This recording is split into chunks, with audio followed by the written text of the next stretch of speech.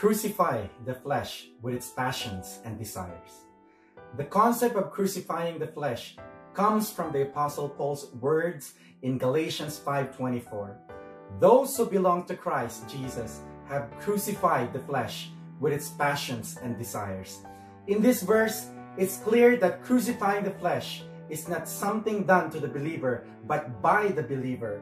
We were placed into the body of Christ the moment that, by faith, we trusted Jesus for salvation. At the moment of our conversion to Christ, when we moved from the kingdom of darkness to the kingdom of light, our fleshly lusts were nailed to the cross, and those who belong to Christ have crucified the flesh. Believers are to take their old sin nature and, symbolically speaking, nailed it to the cross.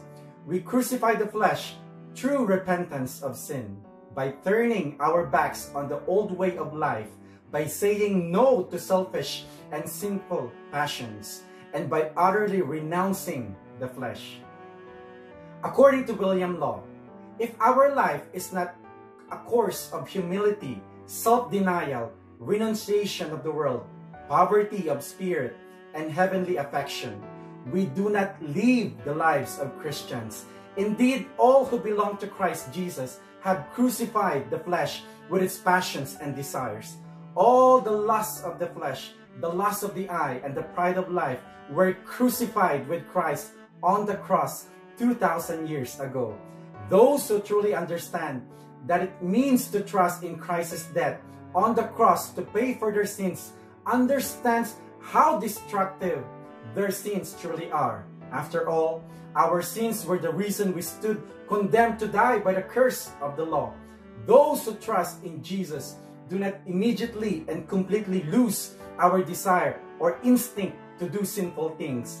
The want to sin is not entirely gone. We may sometimes still give in to our desire to sin, but Christians are no longer people controlled by our sin. We have agreed sin is worthless, and we have declared in Christ our intention to move with Him away from sin using God's power. To crucify the flesh is to obey the call to Christian discipleship. It means losing our life to find it in Him. As we daily put to death the sinful nature, we begin to walk in victory over the flesh. Romans 6:13 says, "Do not let any part of your body become an instrument of evil to serve sin.